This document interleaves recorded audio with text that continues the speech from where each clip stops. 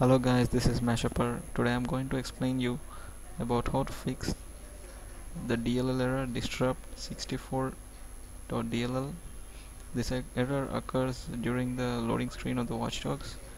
To fix this error there are two ways. The first one is go to control panel and click on hardware and sound, and here click on the device manager.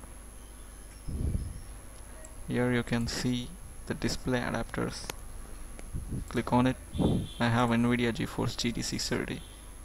Right click on this and click on update device, update driver software, and click on search automatically for the updated device software.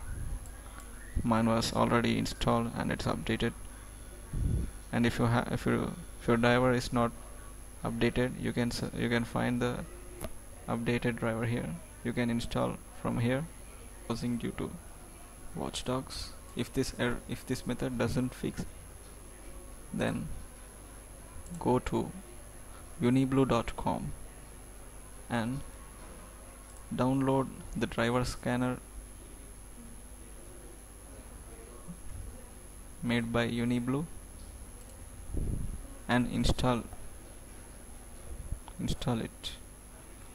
After installing the driver scanner, you have the option called start scan. Click on the start scan and it will show the drivers which are outdated, and click on the update button to update the drivers which are outdated. Hence the drivers in your computer are updated. Hence this method will fix. If this method doesn't fix, then download the DLL file which I have given the link in the description.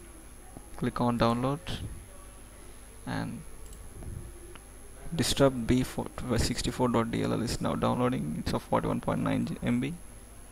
After downloading, open it and paste into Watch Dogs directory, that is C Windows Games Watch Dogs, or go and paste into Windows System 32 folder. That's it. Thanks for watching. Like and subscribe me for more videos.